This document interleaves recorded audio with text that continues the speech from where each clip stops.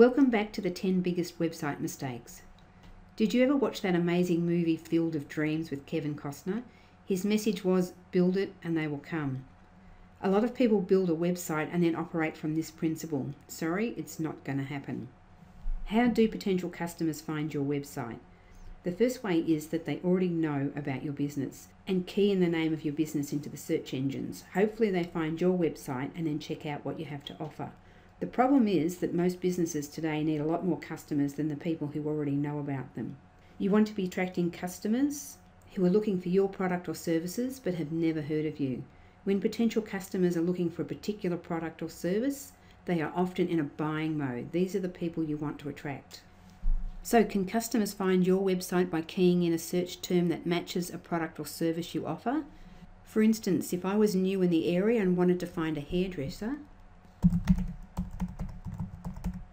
if you owned a hairdressing salon in my area, would I find you on the first page of Google?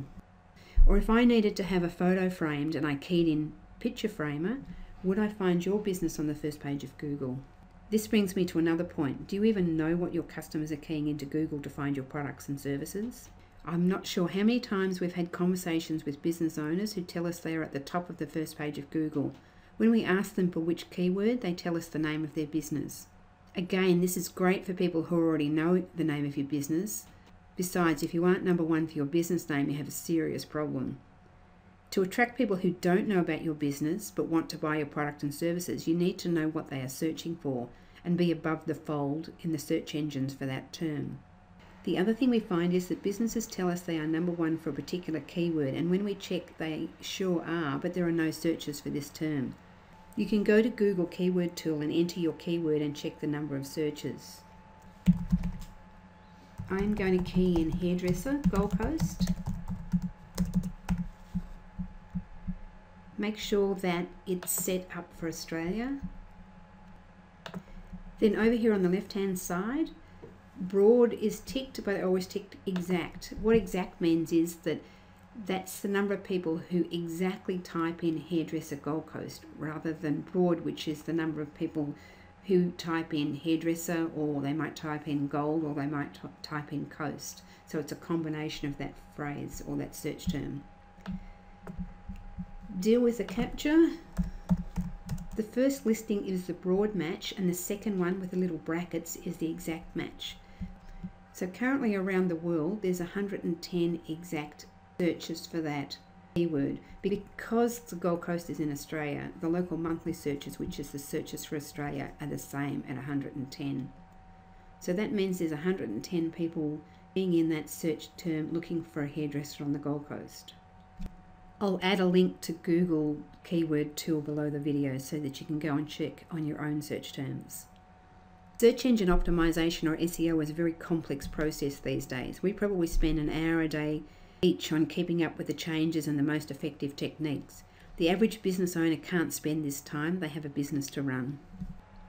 Not only is the SEO for your website, but now we have the wonderful Google Plus Local. They used to be called Google Maps and then Google Places. Your business needs to make the most of this opportunity, but again, it's not just a matter of claiming your spot.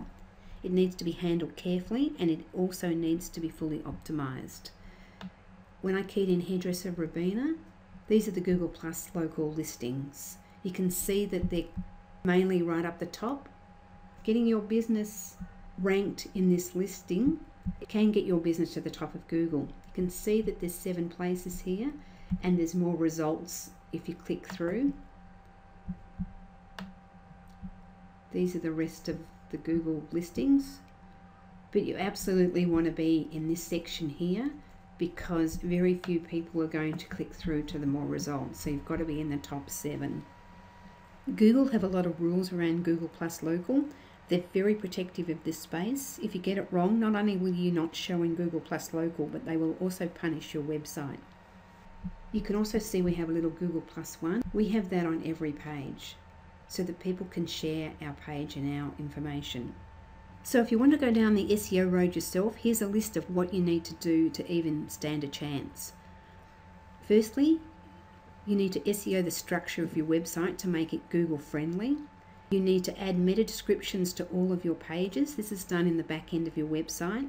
You need to create meaningful and relevant content that is based on your keywords. You need to add images to your pages that add to the conversation.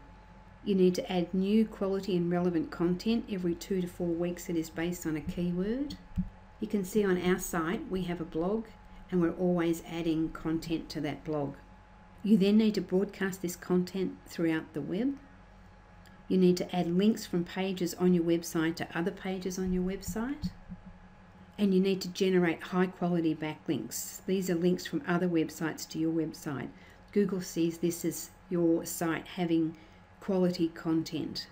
Of course, we can do it all for you while you get on with handling all of those new customers. Give us a ring or email us. We're more than happy to have a chat about how we can help you generate more leads and more customers. So that's it for today. We'll catch up again tomorrow.